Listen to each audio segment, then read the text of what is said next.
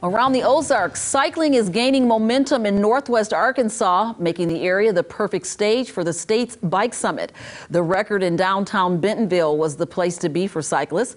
The Arkansas Bike Summit featured 2 keynote speakers, including blogger Eben Wise with Bike Snob NYC and Aaron Hatala, the founder of State Legend from Minnesota. Speakers and local biking advocates shared their insights on fostering a better cycling environment in NWA. Hatala spoke on fostering win-win relationships between advocates, volunteers, and businesses to grow biking in the area. Everyone can look at the project and say, that's a good project, I feel good about it, and then go 3-4 years down the road and see it turn into a major asset of that community that also returns on the investment. The Arkansas Bike Summit was hosted by Visit Bentonville.